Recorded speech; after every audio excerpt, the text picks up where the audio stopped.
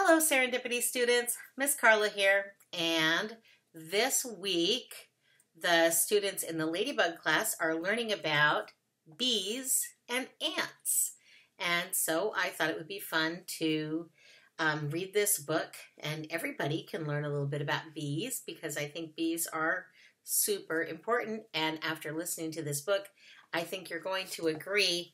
It is called What If There Were No Bees? A book about the Grassland Ecosystem. It's written by Suzanne Slade and it's illustrated by Schwartz.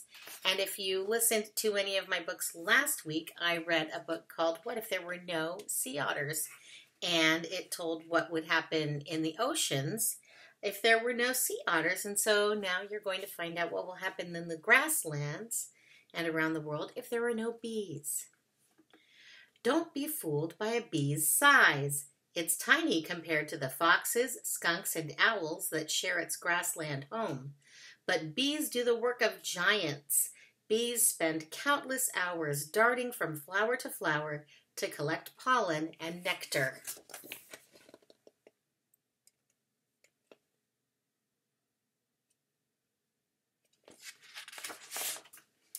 Grassland plants, animals, and insects are tied to one another by food chains. Bees, as well as other living things, belong to several chains. Many food chains are connected by one plant or animal to create larger food webs. Did you know people are part of food chains too? We are at the top of many different food chains. So you can look at this picture and see how everything is kind of interconnected to the bee.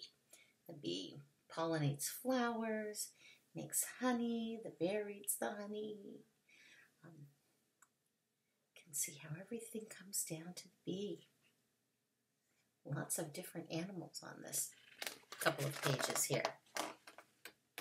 Flowers are a bee's best friend. They're often filled with a sweet liquid called nectar. Bees sip nectar to keep up their energy. Honeybees also use nectar to make honey. As bees collect nectar, tiny pieces of pollen stick to their furry legs. When bees visit other flowers, the pollen falls off. Flowering plants need pollen to create seeds and fruits. This process is called pollination.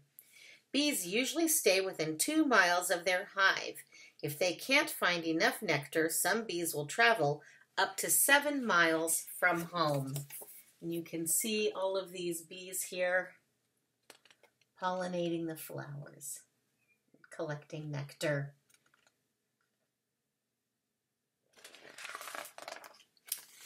As bees fly around to collect food, they face many dangers. Spiders, birds, toads, and other hungry predators hunt these hard-working insects.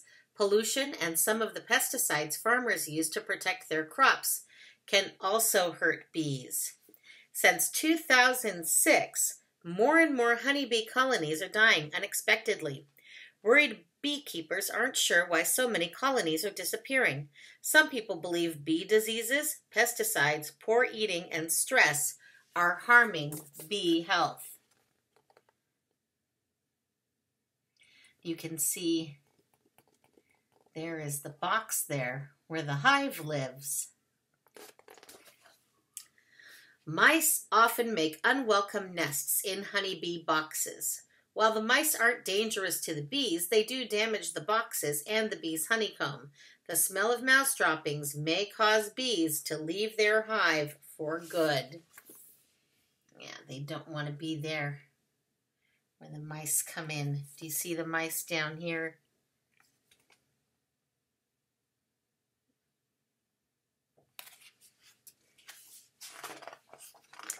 What would happen if bees became extinct? If there were no bees, farmers near grasslands would have a lot of trouble growing crops. Farmers need bees, especially honeybees, to help pollinate their fruit and nut trees. Apple, cherry, plum, and avocado trees would produce less fruit, or none at all, without bees.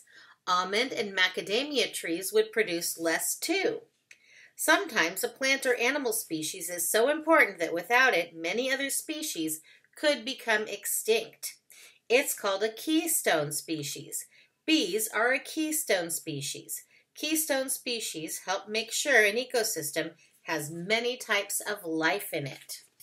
And you can see here, if you remember when we read the book about the otters, they would black out the otters to show that they were gone, and then you would see what happens. So now they've blacked out the bee here, and now we're going to see what happens when there are no more bees.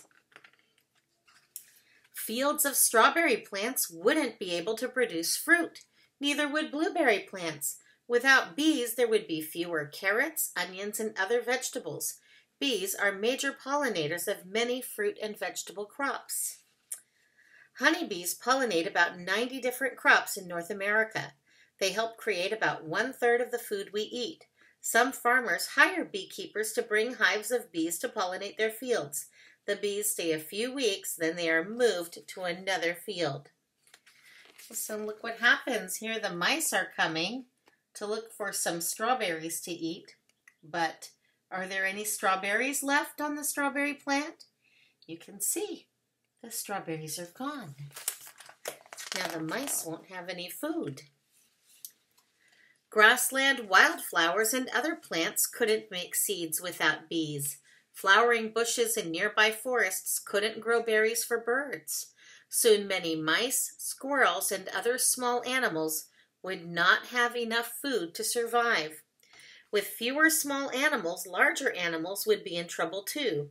Foxes, owls, and other meat eaters would have a tougher time finding food.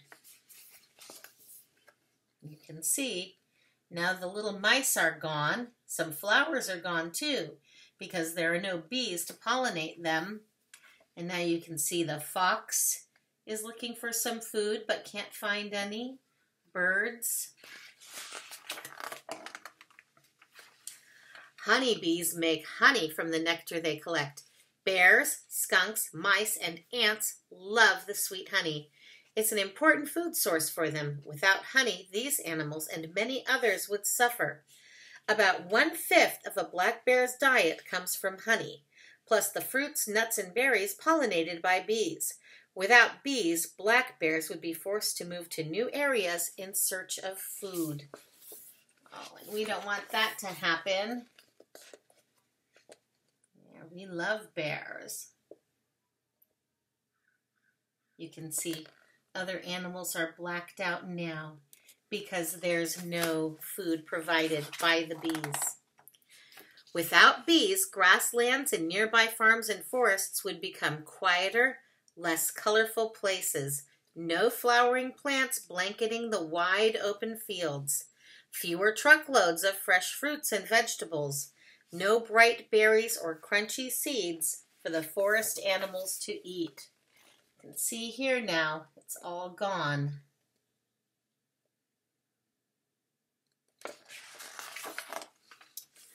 What would happen if bees became extinct? All kinds of things. The loss of one small creature, even as small as the bee, can have a huge effect on the ecosystems of our world. Today, scientists are studying bees closely to learn how to keep them safe and healthy. Farmers are finding new ways to control pests. All this hard work should mean more bees buzzing around in the future. Bees live on every continent in the world except for one. Can you guess which one? Take a moment and think. It's a really cold continent. It's Antarctica. And they live in all kinds of ecosystems, including desert, tundra, and forest. This book focuses on bees in the grassland ecosystem. And you can see the yellow part in the map. Oh, here's the last picture here with the bees buzzing around. But on this map, the yellow on this map of the world shows where bees live.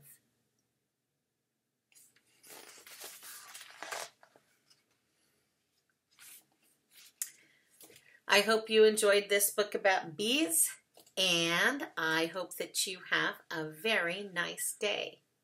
Miss you all. Bye-bye.